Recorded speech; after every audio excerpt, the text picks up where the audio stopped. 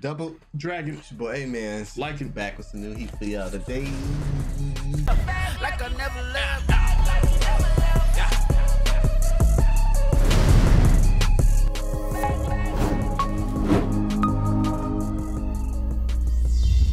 Push the goddamn button! You heard what she said.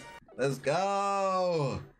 How y'all doing, man? Get it, man. Attack on Titan fans. Attack on Titan is coming up very soon. I know a lot of y'all is happy, man. You know what I'm saying? We decided to watch a couple recap videos of Attack on Titan to make sure we understand the story as much. We need to give them the context. We need to give these people the context. We pride ourselves on delivering quality videos, and while we think we know exactly what's going on, we still see a lot of comments about, you know, us not catching on to certain things, or should be remembering certain names or events or little small details that happen in the story. And we care about y'all enough to where we gonna sit here and recap everything just so we can be refreshed, so when we coming into season 4 part 2, y'all shouldn't have to feel that way no more. You know what I'm saying? So it's kind of us going back and like doing some quality control. Yeah, you know what I'm saying? Am I gonna sit here and say I think I know everything about Attack on Titan? No. So I see comments, you know what I'm saying? But like you said, we want to make sure we understand what's going on so that we can increase viewing pleasure and also understand for ourselves, like making sure we know everything that's going on. Yeah, this is something we don't have to do, but we just felt that we just trying to bring the peace. Trying to bring the peace to the Attack on Titan community, because we want y'all to enjoy it, you know. So yeah, but we seen some videos on YouTube, everything you need to know, for season 4. I think this was called, no, for Attack on Titan, yeah, season 4. And we're gonna watch another video that shows more of the story. So, you know, and if we know something, we're gonna say we know it. If we don't, we're gonna say we didn't know that. You know I wonder, should we just say that we didn't know that? Because then we'll be saying we know that already. We know that already. You know what I'm saying? I mean, however, you know what I'm saying. Yeah. So we're gonna say we didn't know. That'll show y'all how much that we knew already too. Yeah. Honestly, because to me, I think out of the whole 100% of Attack on Titan, I think I know about a good 85 to 90%. Honestly, it's some stuff that I can miss personally on my end. I'm bad with names, but I'm not bad with faces or like appearances of what the character looks like. I'm gonna know the character, I just won't remember the name. I'm gonna know everything, the story about the character, what they went through. Like for instance, Sasha. I didn't remember Sasha's name, but I knew about her when that little girl, that little instance where like she went back home and stuff like that.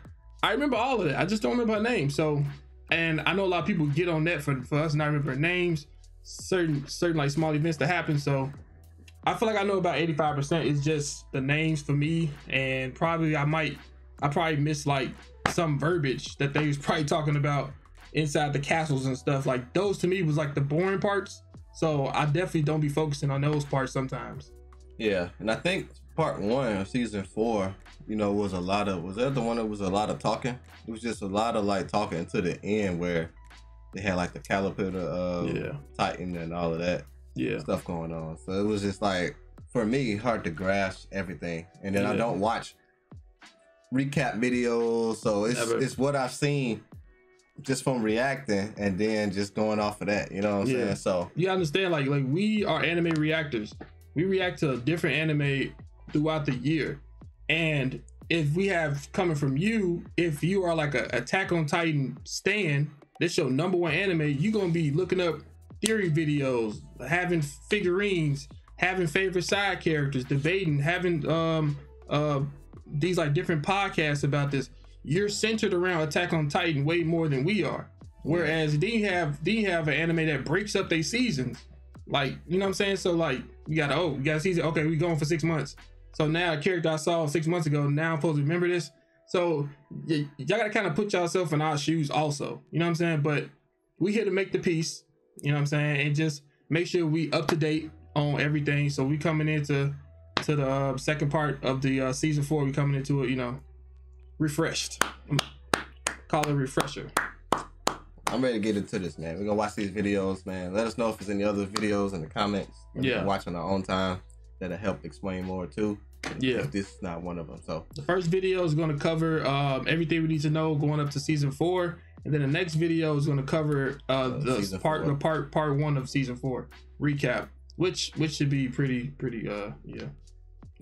easy. But yeah, I'm ready to get into it, man. Let's run it up. Yeah. Mikasa wants to protect Eren, and Armin wants to do something meaningful in the fight against the Titans, as well as see the world beyond the walls. Even though Eren really hates the Titans, his world is totally turned upside down. You pause it. I know he saved her from a traumatic event, but I didn't know that his family took her in, and that was his adopted sister. Now I can see why he'd be like, "Chill, girl. We related." Oh, yeah, okay. Now, in season 3, both Eren and the Scout Regiment believe the truth about the Titans and the outside world lie within the locked basement of Gresha Jaeger, who is Eren's father. Now, fortunately, Gresha entrusted his son a move to save Armin from his fatal injuries. He becomes the new colossal Titan. Now, for those that chose Eren as his successor. With the new information and his father's memories, Eren and company know the impending attack from the mainland for the founding Titan. Hey. That's right, guys. The series so far took place on an island this whole time. In the 57th episode of the series entitled, by the end of the war, the Eldian Empire fell and Marley controlled 7 of the 9 Titans, distributing them to those Eldians who were loyal to their movement and dubbed them warriors.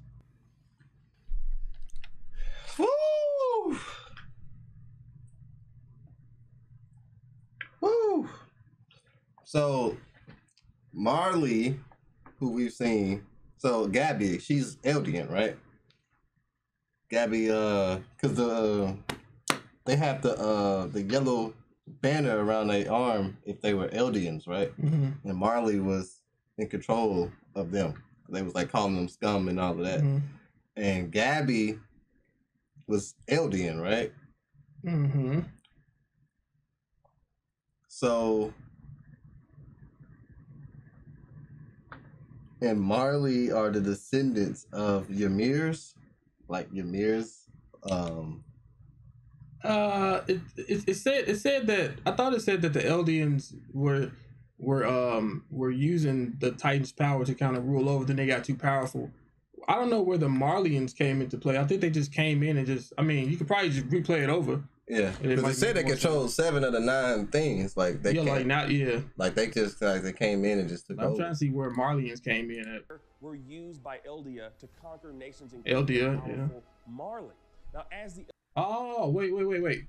Say it. Yeah. Now, when Ymir died, 9 Titans inherited special powers. As her descendants, the subjects of Ymir or the Eldian people have the capability of becoming. So it's Eldians is really the powerful people. Titan powers. Now, the nation of Marley took advantage of this soon after King Karl Fritz vowed to renounce war, abandoning his duty to balance the powers.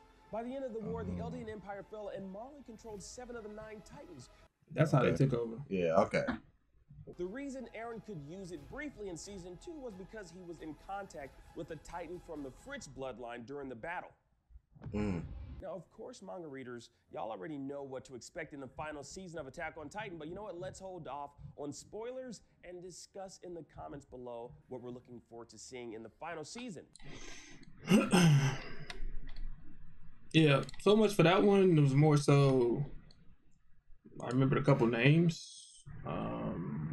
And I got more of a clear setup on the Marley, Marley Eldians. Yeah, got a more clear setup of how that came about. Yeah, that was always foggy to me. That was foggy to me. So that makes more sense. So it's like the Ymir, then you had the descendants of the 9 Titans and stuff. But then they said the founding Titan left. That's what shifted the balance of the power. Was the founding Titan left, and then it caused the Eldian people to lose, and then that's when Marley took advantage and took over at that point. And so that whole thing was foggy. Yeah, I feel like it could have been I feel like it could have been a better video. This is kind of like super short. Yeah. So I think people are gonna be like, yeah, you should have watched a different video. So if y'all found a different if y'all found one, just let us know so we can we just trying to understand the story, y'all. Yeah, That's trying to help. That's all.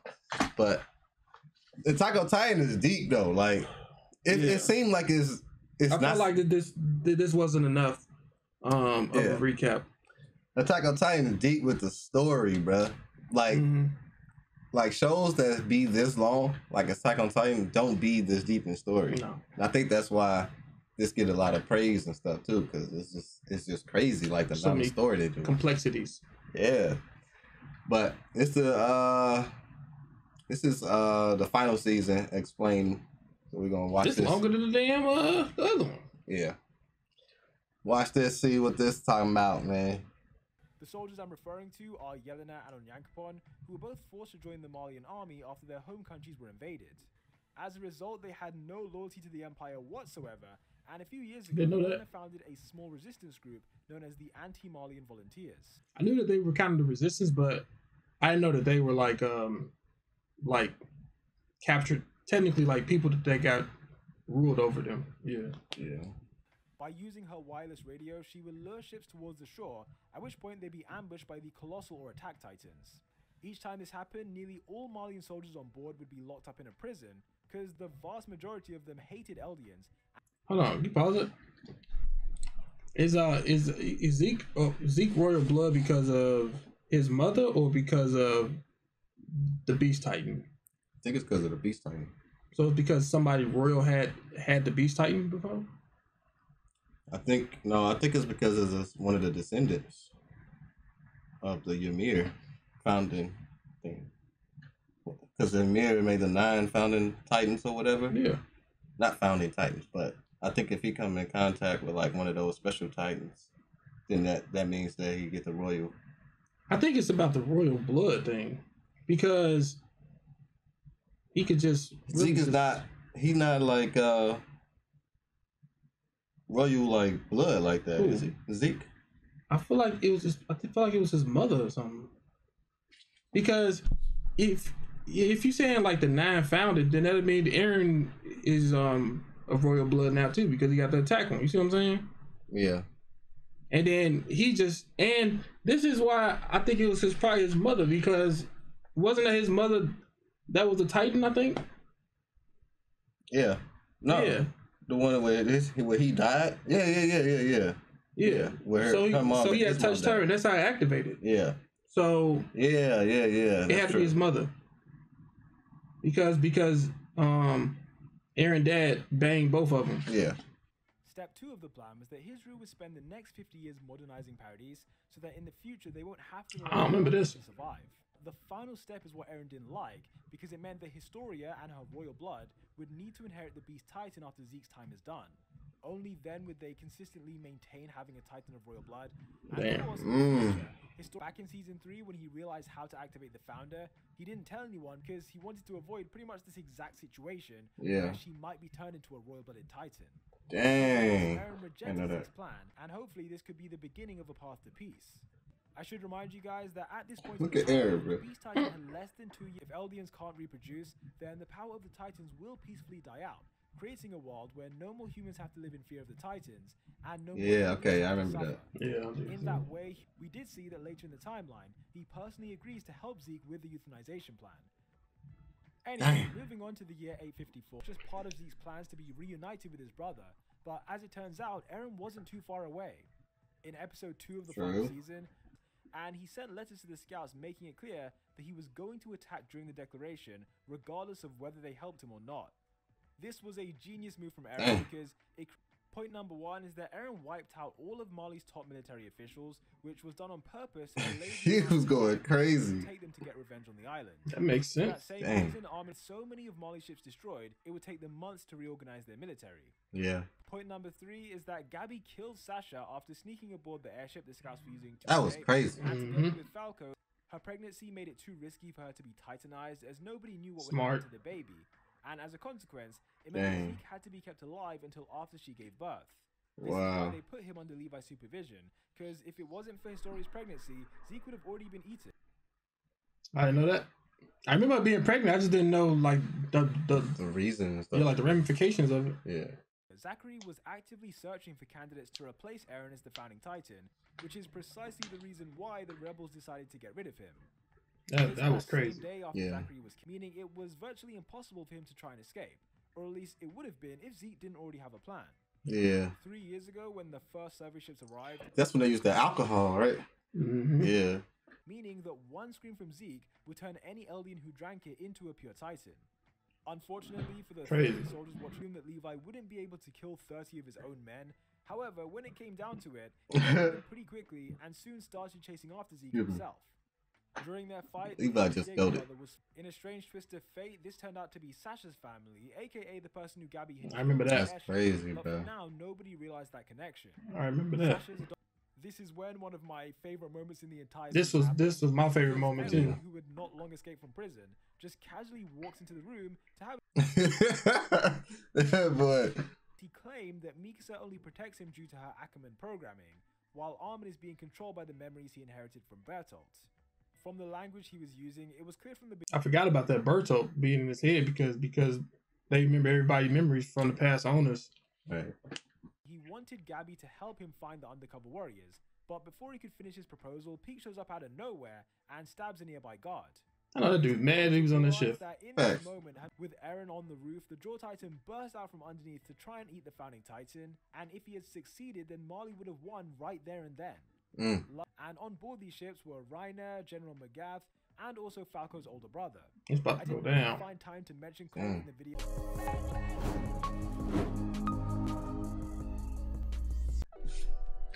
Yeah, man, this is pretty good. This is actually, I'm pretty glad that I watched the recap because I really liked the way the first video was cool and all, but I feel like I learned so much from this video. This dude really can put it in like a great like timeline, bro. Yeah. And then he explains years. Yeah. When they came, when they left, like it was just. Yeah, like it was such a more clear picture than when I watch it. Yeah, when I watch it, I'm like, okay, I'm watching it, but he's putting it in more like a this why that happened. Yeah, this is this. So like this led to this. Like they couldn't eat Zeke right away because his story is pregnant. Like the stories, it tells the story good, but it's hard to like put everything into perspective if you don't see things like multiple times. Like true. Oh, what's his name? What is this person's name? His name. Turtle Quirk. Hey, shouts out to Turtle Quirk. Dude, this is a good video. This helped me help both of us kind of like really understand what's going on more. And now I kind of like feel more like battle ready to go into the second part because I'm knowing what's you know what I'm saying? Exactly. Like I knew what's going on, but he put it into way more detail. Like this is the reason that happened. This is the reason this happened. This is the reason that happened. Yeah, like you said, I feel more ready now, like with the story, especially being a couple days away. But hey, that's okay. Are you a Jaegerist? So this is the crazy part. When I was first watching it, I was assuming that the plan of them, like before they even talked about like the euthanization, I thought they had to like die first, but then I learned that it was just them being like euthanized to not be able to turn into Titan. So I'm cool with the plan. It's just the plan still involves them dying though. The plan involves only a few dying though, right? The whole Eldian race. That's why I was saying like. Why are you saying that they're euthanizing them, but they really just killing them? Right. And then why say waiting for them to die out then? Like waiting for them to like. Because they said that Zeke wants to continue the rumbling so that way the Eldians can live in peace and just die out. What do they mean by die out then? Yeah, like I thought they meant just extinct. Like they don't want. Like he wants. Why like live in peace and die out? I don't understand that.